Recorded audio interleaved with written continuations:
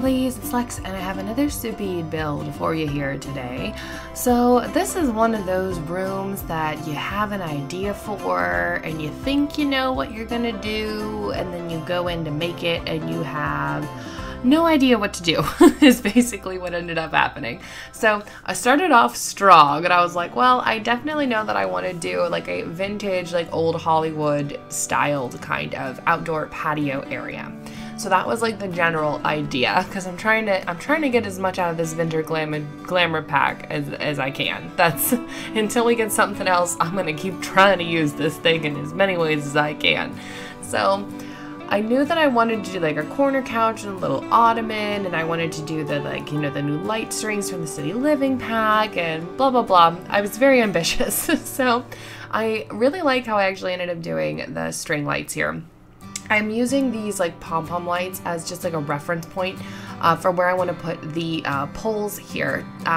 Because of the size of my room, the lights don't actually like meet up the way that they should. So I thought adding in those extra poles would kind of hide the fact of that. And I think it ended up looking really nice actually. That it just looks like they're like kind of double strung up here, and I'm really pleased with that.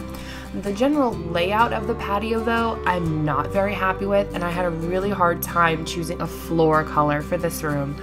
It was just like, I wanted to do tile, but then I didn't like how any of the tiles looked, and then I wanted to do stone, but I didn't like how any of the stones looked, and I'm pretty sure that that's just wood that I ended up going with. I wanted to stick with golds, blacks, and blues is what I was trying to do here, because I feel like gold and blue look really nice together. That blue complements the gold and the black really well. But I don't know, it was just so hard to figure out what I wanted to do with this room, and I don't want to say I'm unhappy with it, but it's not my best. I'll say that, it's not my best. I was gonna put in one of my like custom pawns over here, but then it was in the way of the rug, and I didn't want to remove the rug because I thought the rug was kind of really tying everything together, and it just ended up kind of a mess for a little while. But I ended up getting rid of the pond, I just leave the fountain, and then I actually take one of the new big orchid plants that I love, because I grow orchids in real life. So I was like, oh, an orchid, oh, it's perfect. So I used that, I made it a little bit bigger and kind of put it on top of the fountain. So it ended up looking really nice.